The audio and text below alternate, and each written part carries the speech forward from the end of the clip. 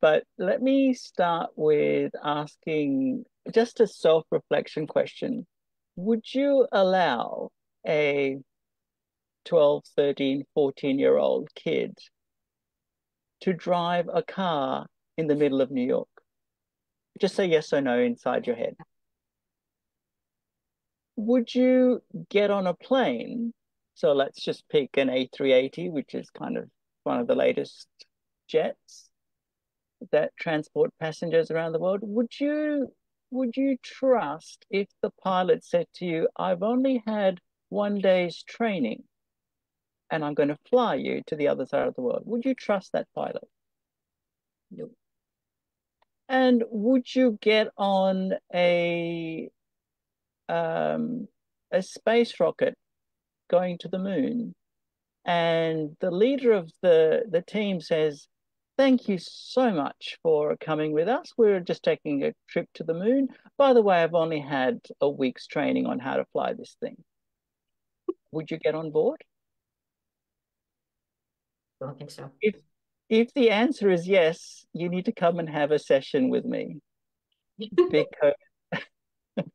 because you would be mad to get on any one of those kinds of transport if those people were operating it.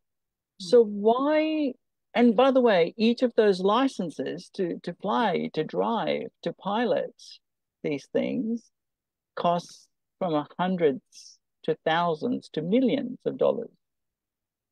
Mhm. Now, there's a thing sitting above on top of your shoulders called a head, which houses the brain.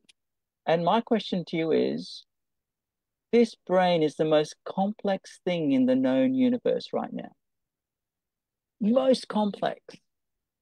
Why do we not have a license to use this thing? Why do we trust our leaders to lead us when I can't see a license for them to use their brain? I don't trust the way they use their neural pathways. And in a way, it's the mess that they create because they don't know how to use it. And in a way, I'm oversimplifying this because, this I'm just summarizing like 7 years of study into like 2 minutes. But there are simple brains, there are complicated brains, there are complex brains, and there are chaotic brains.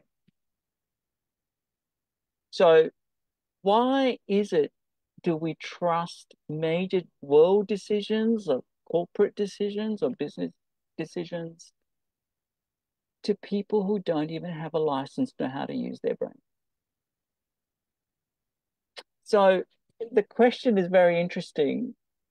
How do you create neural pathways? Because it's those pathways, because we don't know how to use them properly, that we get into this mess of stereotyping, gender biases.